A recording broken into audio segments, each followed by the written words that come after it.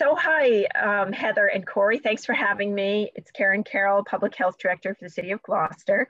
And I'm just here to give you an update. I haven't been here for a little bit, so I'll give you a little update and we can talk about what's happening in the vaccine world right now so people are up to speed.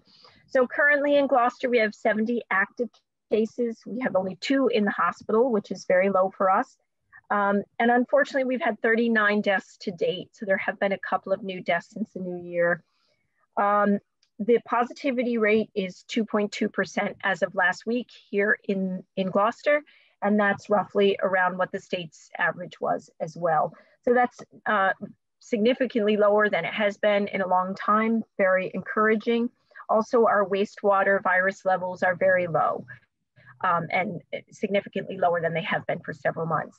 So all good signs, along with our long-term care facilities, are doing really well with very few cases, if at all. Same thing with the schools. Our contact tracing team is intact, doing a nice job and keeping up, as is our vaccine team.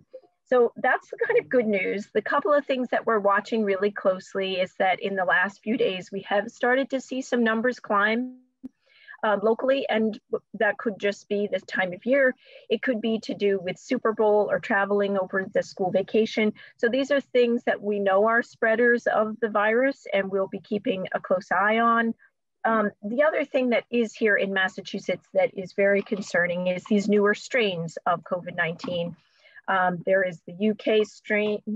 So we have seen the UK strain here in Massachusetts, mainly in Central Mass. There are about 44 known cases and 2 of the South African strain. Now, these are much more contagious. They move really quickly through and create clusters and expand quickly through groups of people. So, I think the caution is we know about some of them, but we only are seeing the tip of the iceberg because we're only testing certain people for this strain if there is suspicion. So not every COVID test that gets done in the state is automatically screened for these new strains. The fact that we're seeing cases come up who have not traveled tells us that the virus is here within communities in Massachusetts. Again, something that we're watching really closely. We've been told that the vaccines will provide some immunity to people with these strains as well. But again, they're so new, and for how long and how much, we don't know. So those are kind of the other updates. Yeah. Karin, did you want to talk about the governor's plan for vaccination now? Yeah, good. Thanks, Corey. So the governor's office has kind of changed tack last week to pushing more of the vaccines to the mass vaccination sites throughout the state. And the reason being is they're really efficient at it. They can quickly move a lot of people through. And when you're dealing with a pandemic, with new strains coming, that's what we need to do, is get as many people vaccinated as possible. So unfortunately, though, that leaves a gap for people who cannot travel, who do not want to travel, who might have other barriers like missing time off from work, or lack of internet access. So there's a lot of barriers for people, and we need to figure out ways to help people access the vaccine, whether they're doing it locally or whether they're going down to Danvers or Foxborough.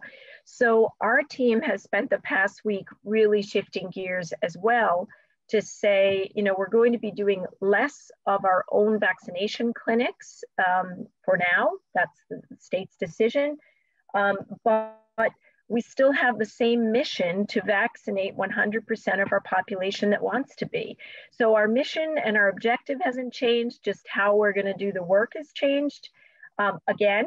And we've gotten really good at changing on a dime through this past year. So the team is rejigging and thinking, how can we move forward to partner with people who might have the vaccine, so family health centers or pharmacists, and how can we partner with these larger sites and our senior agencies predominantly to get people access to the vaccine at the sites.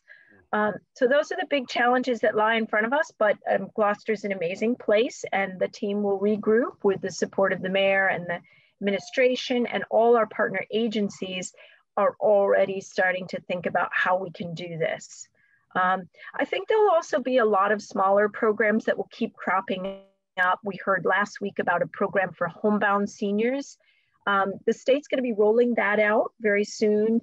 They're talking about it. It's in the planning stages. And it sounds like towns will be given the option to either run it ourselves or have the state run it. So I imagine that's the kind of thing our local public health department would do in conjunction with our local agencies who know this population. And I think those sort of programs will continue to come up, along with the low-income senior housing project is also a program, vaccination program through the state. And we're actually beginning that next week. So we have permission to proceed. We've been planning that for a while.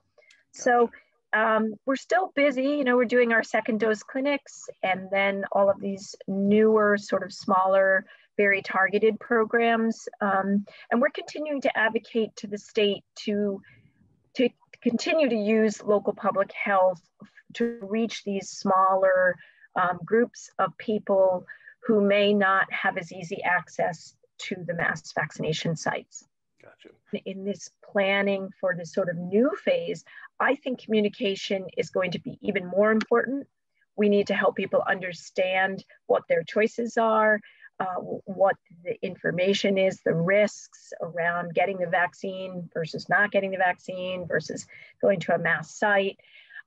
So there's an awful lot of need for communication. And, you know, anytime you have a public health situation where you're trying to introduce some kind of mitigating factor or medication or program, or talking to people about exercising for health, anything you're introducing, there's a lot of science behind how people hear it, how many times you have to say it, who has to say it, to make people feel comfortable that this is accurate information that will really help them.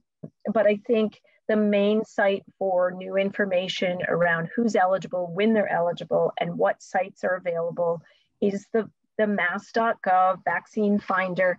And they have actually launched a new program, and I can give you the website. It's vaxfinder.mass.gov. And that will actually find a vaccine closest to you. So that's that kind of new software that sorts through where you live and where there might actually be a vaccine in real time. The 211 number, though, is great. That's for seniors and anyone who needs assistance booking in for an appointment. They will walk you through the online registration and help you find a site and an appointment in the future. And that can be really helpful too. I know it was very busy at the end of last week when the criteria were extended. There were, you know, 1 million more people who were then eligible all of a sudden. So of course that was a lot of pressure on the systems, but hopefully by now there's plenty of people that will take those calls and help people get registered into a site. Again, what it won't do is help organize things like transportation. That has to be more of a local solution. And I guess for our people in Gloucester, that's where we'll do a lot of local communication when we get to that point, if we have a program, or we'll do a lot of outreach to let people know about it. The mayor also is very good about using the robocall to all residents, because again, not everybody's on Facebook or email or that sort of thing. So we want to make sure that we cover off on everybody. And that's where the robocall is really handy in reaching other populations. But I can say, you know, we've been partnering, our agencies in Gloucester are incredible. They know their clients, they know where they are, they keep up to date with them, they know how to contact them. And that can be anything from One Stop to Action Homeless Shelter, Grace Center, Senior Care, their Meals on Wheels. They're all keeping really up-to-date, accurate lists. So we can work with them when opportunities come up quickly. We can say, okay, here you go. And they mobilize within their own agencies. Gotcha. Okay, Karin, we'll leave you to get back to work now. We thank you for the update, and we will chat soon. Okay, be well. Thank you. You too.